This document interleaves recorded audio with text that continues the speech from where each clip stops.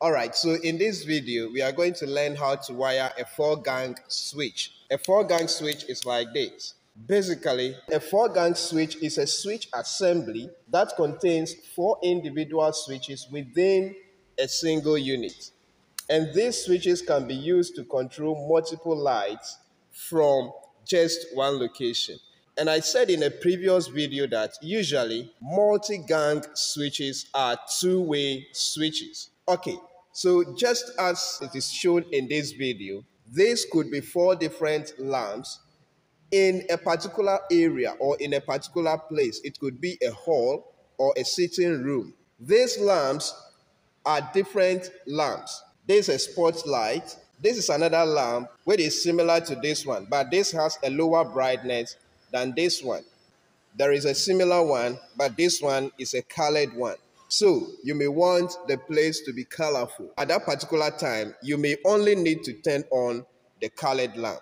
So these are 4 different lamps that may be used separately. And so in that situation, if all these lamps are in the same area or in the same place, and you can conveniently control all of them from a single point, then in a situation like this, you will need a 4-gang switch. Basically, there are 2 ways that the multiple gang switch can be used. And one of the ways that it can be used is what I'm going to show in this video. In another video, I will show another way that the multiple gang switch can be used in a wiring. All right, so to start with, the first thing I'm going to do is that I'm going to link the neutral terminals of all these lamps. And then we come to look at how to wire the switch itself. So these are the wires I'm using for the connections. I'm using the blue wire for all the neutral connections. And then I'm using brown for all the live connections. That is the connections to and from the switch to the lamps. Okay, so before I do the connection, this is for earth or ground. But in this demonstration, I am using only these 2 terminals for live and neutral. So our first neutral loop comes to one of the 2 terminals that I'm using. So live will come to the other terminal. Then our next neutral loop goes to the next lamp holder. Then the final neutral connection goes to the last lamp holder. Okay, so now in connecting the 4-gang switch to these 4 lamps, we need a supply cable that is usually referred to as the feed wire, which is normally connected from a 6-amp breaker from the consumer unit. And that will come to the switch. And then we would need 4 different wires that we can refer to as the switch wires to the various lamps. So one of these will go to one lamp, the next one will go to the next lamp, the next one will go to the next lamp, and the 4th one will go to the 4th lamp. Okay, so now let's look at how the connections are done into the switch. Okay, so this is how the switch looks like. Now, normally, if you are fixing this switch, it will either fix on a box that is already inserted into the wall, or it can also be fixed on the surface of the wall on a pattress box. Okay, so whichever way it is, whether you are fixing it on a box that is already put in the wall or on a box that will be placed on the surface of the wall, there must be a way to secure this to that box. And so you can get access to that by first removing this cover. Like this. If you get a flat screwdriver, you just insert it and then lift it gently. And you remove this cover. You still cannot get any access to fix it. And so you still have to remove the gang at the 2 ends. Still, you insert a flat screwdriver to the side like this, and then you shift it gently, lifting it as you are shifting it, and then you raise it. So we are going to pass a screw through this hole to fix the switch to the pattress box or to the conduit box. Okay, then there is another one here, and so we do the same thing. and then you remove this also. So you have this and this to fix it to the pattress box. If you look at the pattress box, there are these two screw holes for fixing the switch. And so it comes on top like this. And then you pass a screw through here and here. And then you screw it gently. Okay. But in this video, I'm not using the pattress box. And when putting it back, you just place it on it and then press it.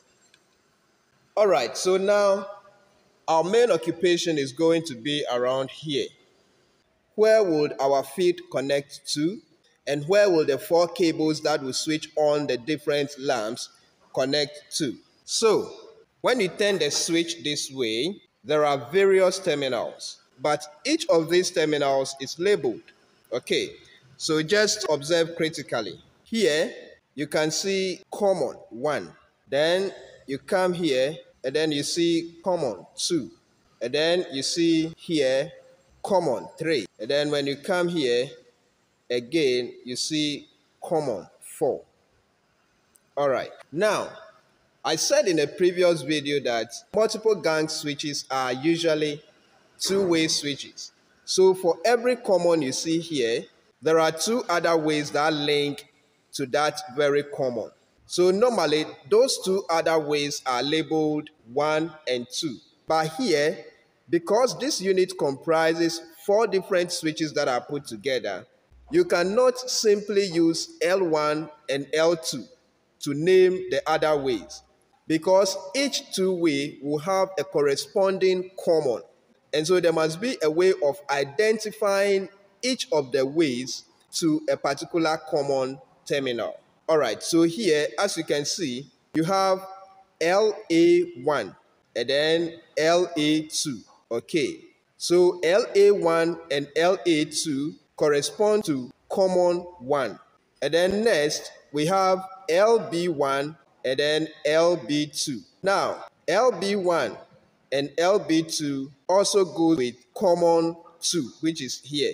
Then we have LC1 and then LC2, which also goes with common 3.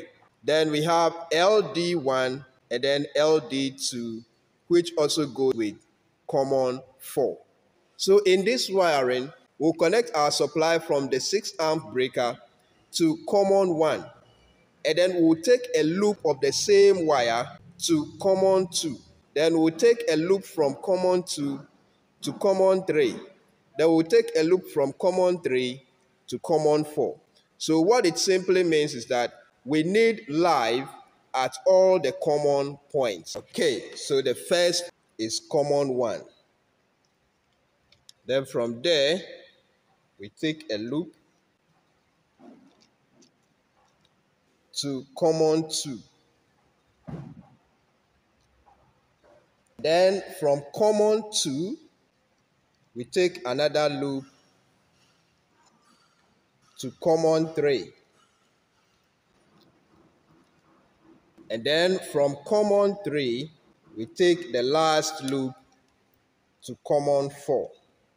Okay, so our main live wire from the consumer unit to common 1, we looped to common 2, we looped to common 3, and then we looped to common 4. Now, the next connection we are going to do are the connections that will be taken from the switch to the lamps. Okay, so here, when connecting, you have to decide. For instance, in my circuit, I have my spot lamp here.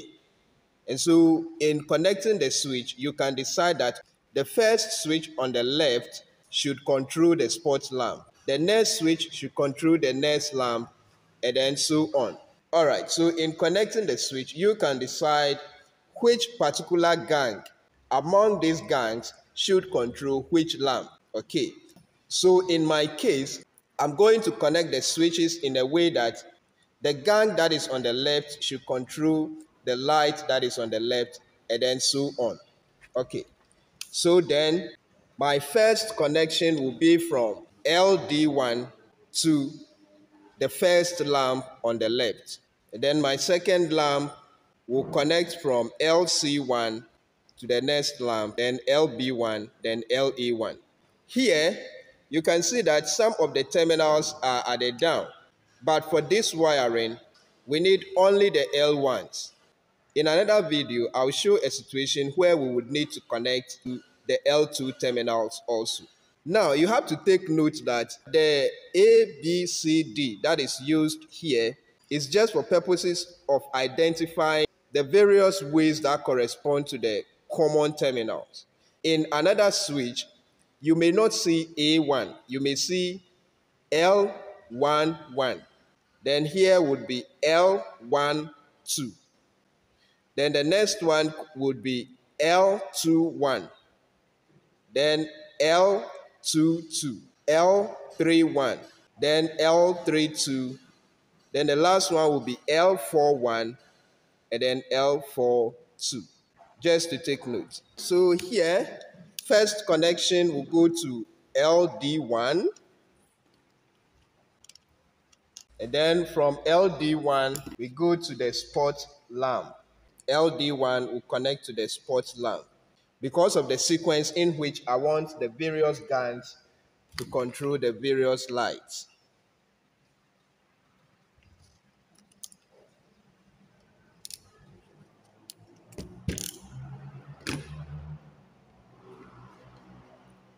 Okay, so that is our first connection. Then the next connection will be from LC1. And then from that LC1, it goes to the corresponding lamp, which is second from left.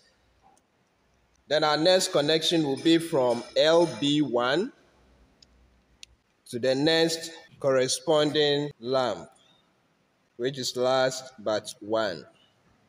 Our last lamp will be taken from LA1, and LA1 goes to the last lamp when counting from left, but first when counting from right. Okay, so connection done. So now we have to reassemble the lamp holders.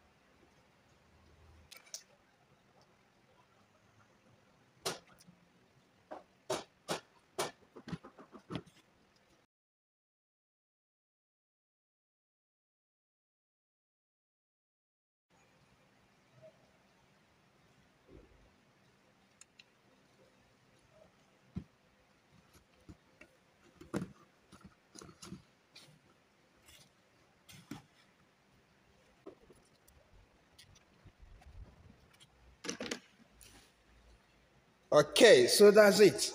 Now we have to turn our switch. Okay, here our spot lamp is already there. Then we have this dim light. Then we have this brighter light. And then we have this colored light. All right, so now we turn on the supply. And then we have this controlling our spot light. And then this could also be just a lamp or a number of certain lamps that we want this to control. And then the next one will control our brighter light. This. Then we also have a colored lamp that we may need for just decorative purposes. And so we may also want that alone to be switched on at a certain time. So here we have decorative, we have brighter, we have dimmer, and then we have our spotlights. But all these lamps are controlled separately. And so we need separate switches to control them. And instead of bringing in four separate switches to do that, you can simply use a 4-gang switch, which is simply a 4-in-1 switch. I believe this video will be of much help to you. And if it really did, don't hesitate to hit on the like button. Share with your friends who can also learn something from it. And don't forget to subscribe in case you have not yet done that. See you in my next video.